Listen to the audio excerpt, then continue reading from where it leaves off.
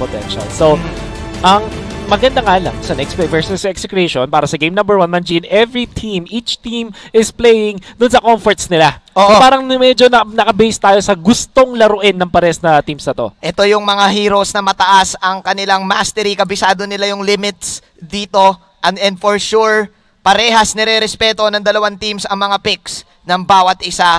Here we go!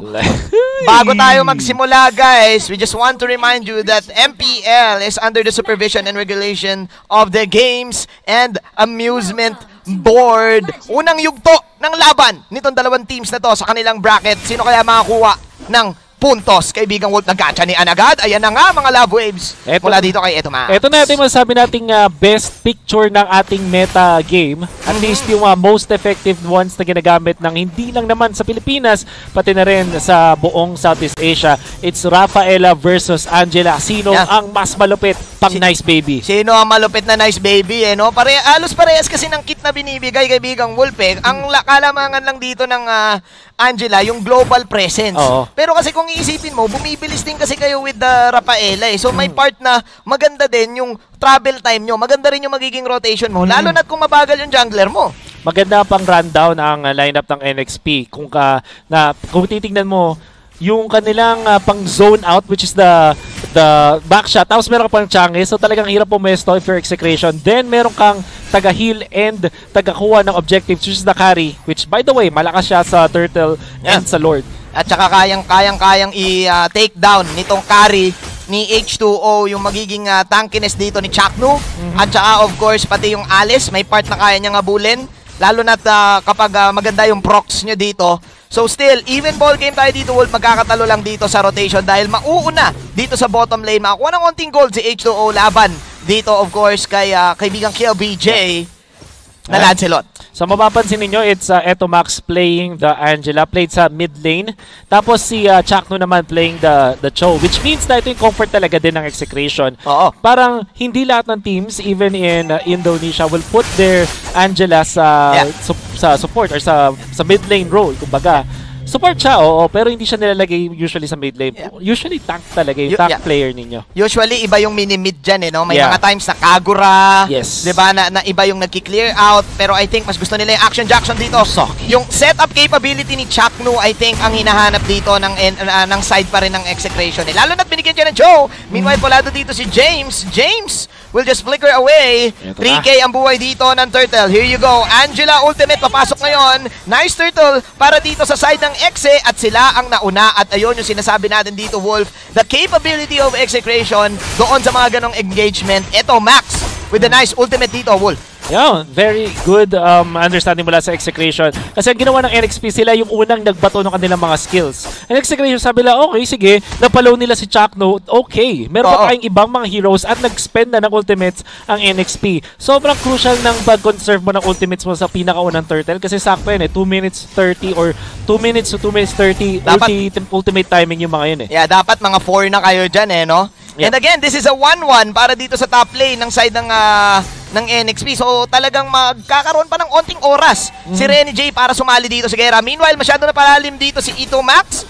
Etomax namumula ngayon, pero naku, normal si Yawi dito. Pero isa lang siyang di hamak na Rafaela as EXECRATION will survive and will probably get more gold dito sa baba, Wolf.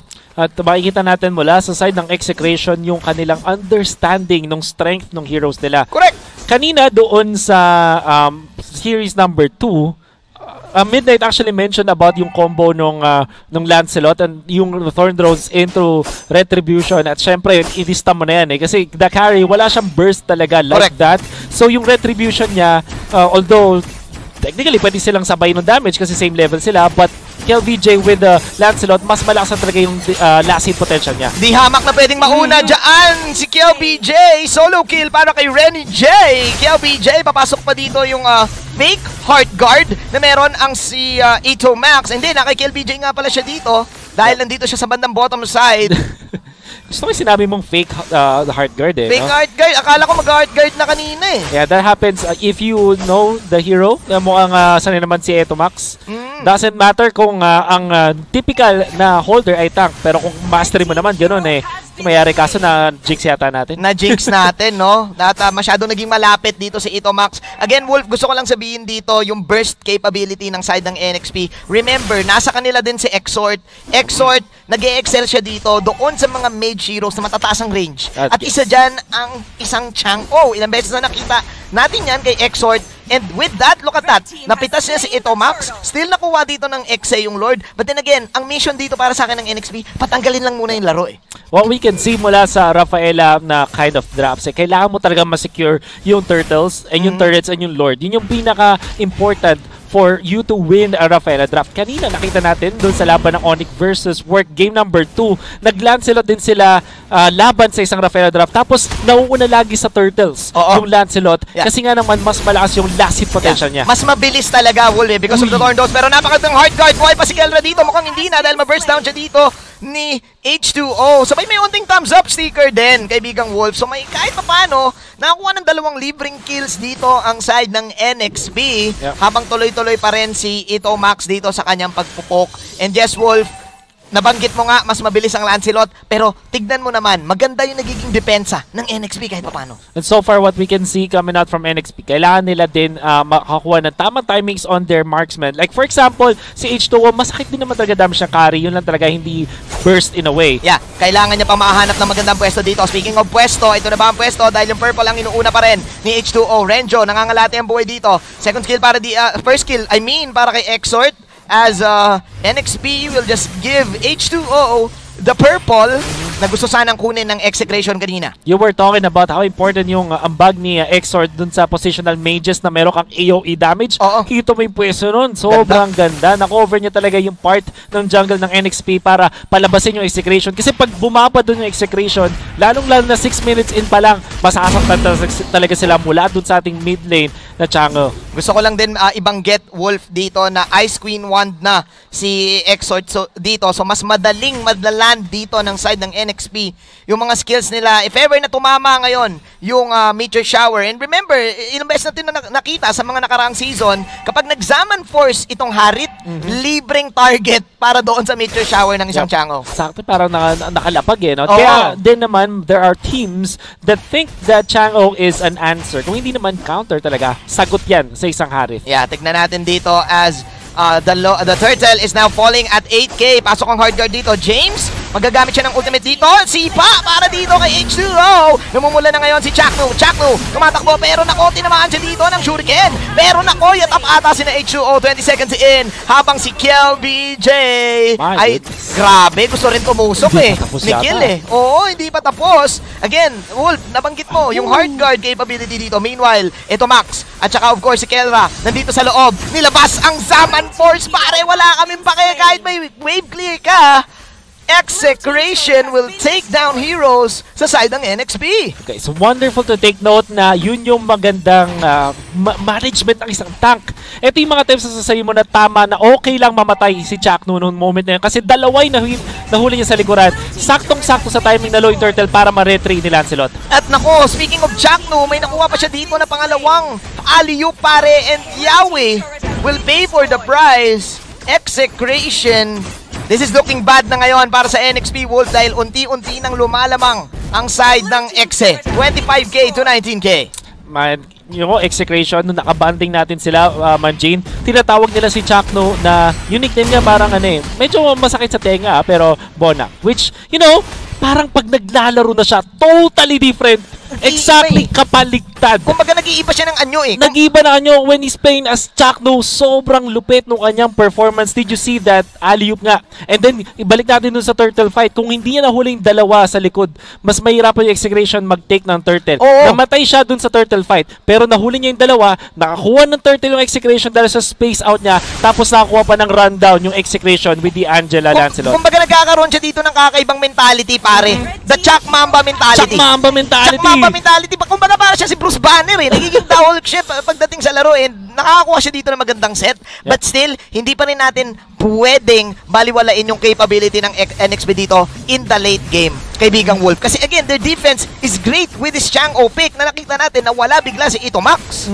You can see now EXECRATION leading by 6,000 gold. Ito ang naging resulta ng kanilang pagkuha ng 4 na tore. And would imagine, NXP, meron silang Rafaela plus the carry kind of draft na alam natin dapat magpo-focus ka sa pag-take ng objectives. Good job on EXECRATION on banning out both Granger and Bruno. Binan po nila sa second phase yun. Kaya yung NXP, ang awkward tuloy ng kanilang lineup. Double marksman with the Rafa, dapat nag-work yan. Pero kung carry plus 1-1, dun parang question marks mo eh. Oo nga eh, kasi kung iisipin mo yung Granger at Bruno, umpisa pa lang, balagbag na yun eh. Meron kang Death Sonata on the Bruno. Yes, ang taas ng range. And yung Granger, yung Granger pala, Death Sonata. Tapos yung Bruno, yung crits nun, damang-dama mo kagad at early game. That's right. Diba, Wolf? Meanwhile, yung carry kasi, kailangan mo pa nung 4 stacks para maramdaman mo yung damage output. So, to the point kasi, natatakasan yun ng side ng EXE. And fun fact, Wolf, kapag nag-change target yung carry, yung stacks ng isa, mag-iiba. So, kailangan mo talaga mag-focus fire. Which is difficult for EXECRATION, lalong-lalo na kasi malikot yung lineup nila. All of their heroes ay mga heroes na pwedeng pumunta sa likuran. Kahit nga yung Harith arguable, pwede pumunta sa likuran, which complements as well si Etomax na nakakuha ng Angela ngayon. At yung EXECRATION, keyword of the day, rundown ang gusto nilang gawin. Rundown showdown, kaibigang Wolf, dahil si Renjo din as this Alice is doing pretty well dito sa bottom lane. And ngayon, sinabayan nila yung Lord doon sa top lane. Ito na ba ang depensa na kailangan ng NXP? Saan nila ilalabas itong Meteor Shower dito sa may bandang Lord? Pero grabe pare! Basag dito ang Tore, ang ganda ng Zaman for sinabayan. Sabay-sabay tayo, sabi dito ng EXECRATION. Kahit umuulan, sumasayaw dito. And KLVJ now, pasok si KLVJ dito, tumusok to Mordros as James is falling low. Habang si Renjo ngayon makapag-flicker out. Ayun yung mga shurikens dito ni H2O. Pero Kelra with, of course, the counter go. Pasok ng Zaman Force dito, sabay mega kill. Harlem pare, tumitiktok sa loob ng Zaman Force. Dalawang nawala ngayon sa side ng NXP as EXECRATION will discipline themselves. Kuha na muna lahat ng mga towers at nako, pwede na ata mag-back. Pero lalaban pa ba? Mukhang lalaban pa rin na ako! Chak Mamba! Chakno!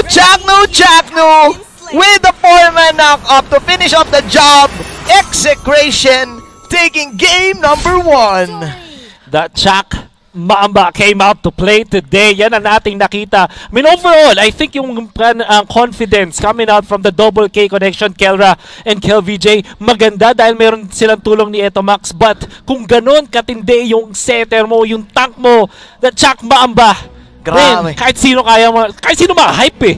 Chak Mamba pare, and that winning moment is, of course, brought to us by Oppo A94. Experience gaming at full speed with Oppo A94. Get yours now for only 13,999. Ang kamandag ay nilabas na, Wolf. Hindi ba? Iba talaga? Iba talaga eh. Nagbabagong anyo eh. Nag-iipa eh. It's totally different. We thought na magiging tank role o nando sa roam role yung Angela. Pero kung ganun naman yung Cho, yung command ng Cho and confidence of EXECRATION with Chakno at the helm. Nako, kahit sino din, kaya nila maging, kaya nila talunin. Why not talaga?